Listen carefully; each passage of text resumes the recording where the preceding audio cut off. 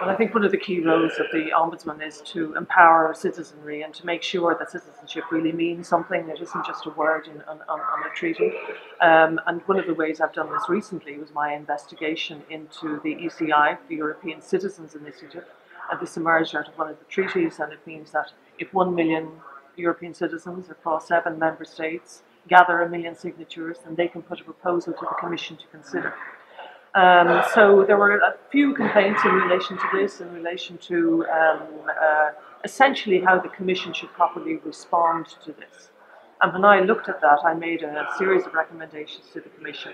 And the basic point I was making that if 1 million citizens sign up for a particular proposal, I'm not saying to the Commission you have to accept it. Of course they don't. That's in the political domain and none of my business. But what they have to be seen to be doing is respond to those 1 million citizens. They have to be seen to be taking it seriously. They have to be seen to be talking to them, with them, consulting on it with them and with other actors.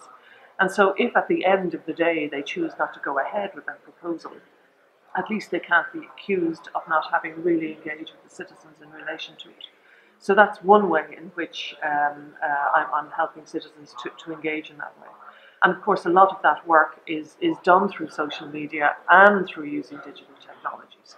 And a lot of groups that have taken the trouble to get 1 million signatures have been enabled to do that, of course, because of digital technologies.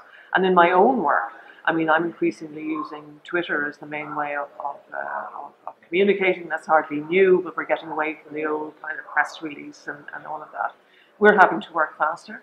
We're having to communicate in a much more direct way with people. Very often we find out about a complaint because the complainant has tweeted that they're going to send a complaint before they actually tell us, which is absolutely fine. Keeps us on our toes. But equally, when we send back records or documents, or when we communicate with the Commission or with the complainant, equally you find that out on social media as well. So it makes you become more alert, I think, more dynamic, more interactive, and I think much more citizen and complainant friendly.